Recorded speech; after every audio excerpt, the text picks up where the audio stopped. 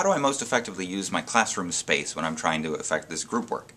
Well, it really depends on your particular classroom, but I can speak from experience in both a small classroom that was really, really well lent to this sort of activity, and a very large auditorium that was not well lent to it, but we may do anyway.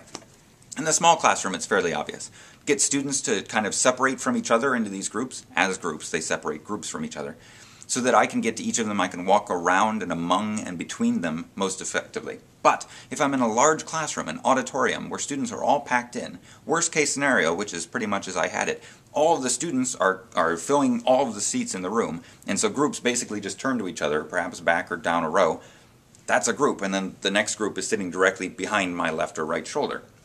Well, that's the best we can do very well. But really, think more divergently than that. If you have a typical auditorium room, there probably aren't students filling the wings and standing. There probably aren't students sitting on the stairs. There probably aren't students up in this front of the room that's this traditional lecture space. I'm not lecturing anymore. There's no need for that room to be kept sacred.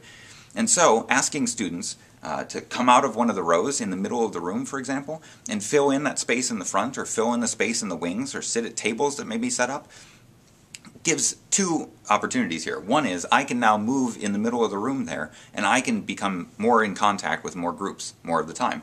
Also, students are more separated from each other, and they have a greater opportunity to speak without having to overhear other thoughts. They can develop their own thoughts as a group.